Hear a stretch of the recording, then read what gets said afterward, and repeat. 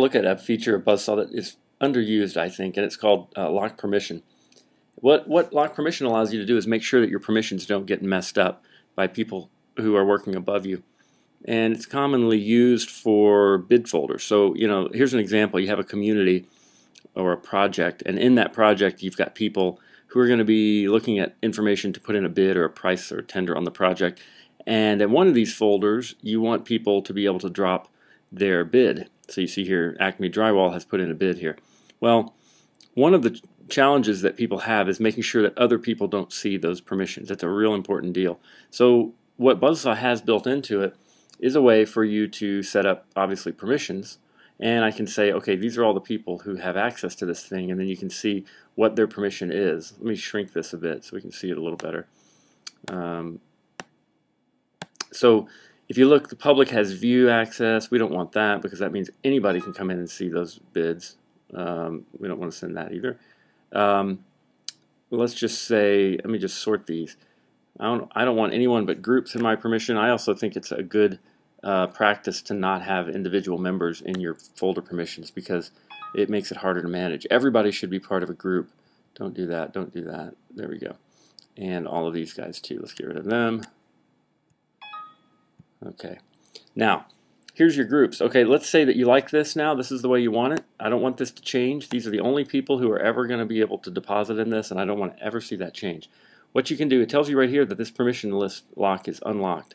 If you flip to here and you say lock permission set, now what's going to happen is, let's go over here. See, now it says locked by me, and if I look back it says locked, or it should. Well, it may not. That could be a bug, but don't worry about it because it's locked. Okay, let's go in and hit OK. And now, you see that little icon there? That means that it's locked. So now, if I create a new user up here, let's bring up the project properties on that. Sorry that that went off the screen. Let's make this a bit smaller. I'm trying to keep this video small to where you can actually read it. The bottom may be cut off.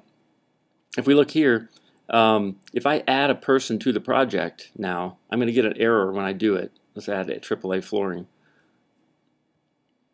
Now it's going to tell me some things. It's going to say one or more of the items in the folder could not be updated. That is because of the lock. That's because of the permission lock that I created. And so, see right there, it says a locked permission list. So that's telling you that your lock is working.